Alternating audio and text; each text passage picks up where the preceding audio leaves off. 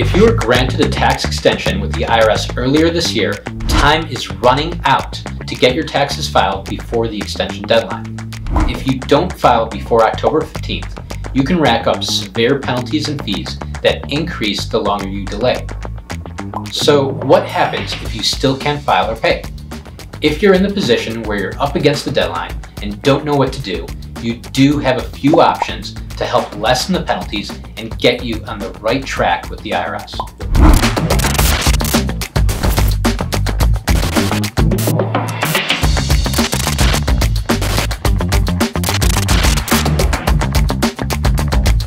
Hi, I'm Andrew Gordon. I'm a CPA and tax attorney, and over the past decade, I've helped clients navigate through their taxes, even when that means the unfortunate task of having to deal with the IRS. Today, I'm going to go over the options available to those who have filed a tax return extension with the IRS, but may not be able to meet the October 15th filing deadline.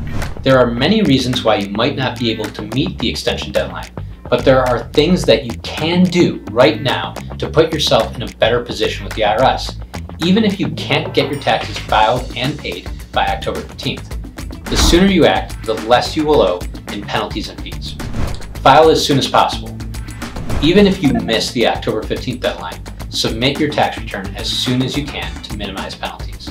The penalty for not filing is usually higher than the penalty for not paying, so even if you cannot pay your tax bill, you should still file as soon as possible. The IRS failure to file penalty is 5% of the unpaid tax per month, capped at 25% of the tax due. After 60 days, if you still fail to file, the minimum IRS penalty is $435 or 100% of the tax due, whichever is less. If you've been granted an extension, this penalty will kick in if you fail to file your return on or before October 15th. The longer you wait to file beyond the deadline, the larger your penalty will be. Estimate your tax liability. If you cannot calculate precisely what you owe right now, make an effort to estimate your tax liability and make a payment to avoid or reduce penalties and interest charges. Another option is to file a return using estimations now and always amend the return later. Getting a return to the IRS, even with estimates, can help you reduce the penalties you may face. Request a penalty abatement. If you missed the deadline due to a reasonable cause, such as illness or a natural disaster, you may qualify for penalty relief. The IRS offers three types of penalty relief. First-time penalty abatement. The first-time penalty abatement is one of the most common penalty abatements issued by the IRS and applies to individuals or businesses with a history of good tax compliance. Good tax compliance means filing the same type of tax return for the previous 3 years with no penalties for late filing or payment during that time. Reasonable cause. An individual can file a reasonable cause abatement if they have experienced some kind of hardship that prevented them from filing a tax return on time. This includes fires, natural disasters, civil disturbances, illness, death, and an inability to obtain records. Statutory exception. You can apply for a statutory exception penalty relief if you relied on incorrect written advice from the IRS, mailed a return on time, lived in a federal disaster area, or were involved in military operations in a combat zone. For more information on how to apply for a penalty abatement, you can visit irs.gov or speak with a tax professional or attorney. Set up a payment plan. Not being able to pay a bill in full should not be the reason to delay filing your taxes. The IRS offers payment plans that allow you to pay your bill over time and avoid late filing penalties. One of the significant benefits of an installment agreement in most cases is that it prevents the IRS from taking collection action, such as garnishments and levies. The IRS offers a few different types of installment plans depending on your circumstances. Guaranteed installment agreements. The IRS must accept qualifying requests for installment agreements if you owe less than $10,000, have filed on time for the last 5 years, haven't had an installment plan in the last 5 years, and you can pay the total balance within 72 months. IRS Streamlined Installment Agreement. If you qualify for a guaranteed installment agreement, the odds are that you also qualify for a streamlined installment agreement offered by the IRS.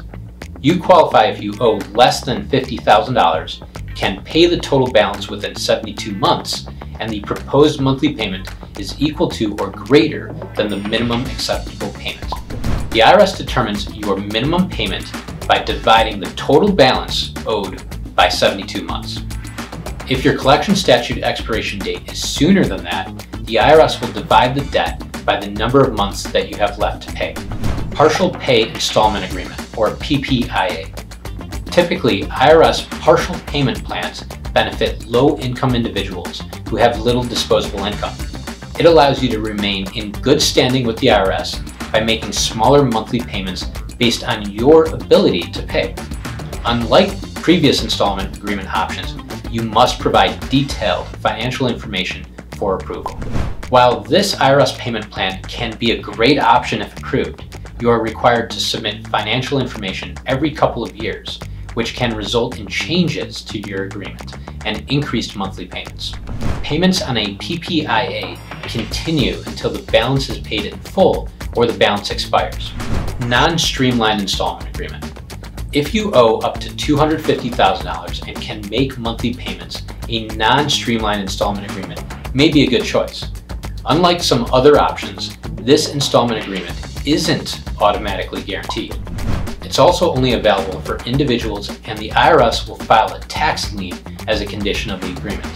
If you want to avoid an IRS lien, you may consider paying off part of your debt so that you can qualify for a streamlined installment agreement instead. Consult with a tax professional. If you are unsure about your situation or are looking for options, consult with a tax professional. A tax professional will come armed with information and experience that can help you make sense of your situation and set you on the best path forward. Staring at a tax deadline can be stressful, but there are options out there that can save you from costly penalties. At Gordon Law, we have helped thousands of individuals make their way out of complicated tax situations with as much of their money in their wallet as possible. If you need help with your taxes, schedule a confidential consultation with one of our tax attorneys at gordonlaw.com. If you found this video helpful, give it a like, subscribe, and share it with someone that you know who is struggling to make the filing extension deadline.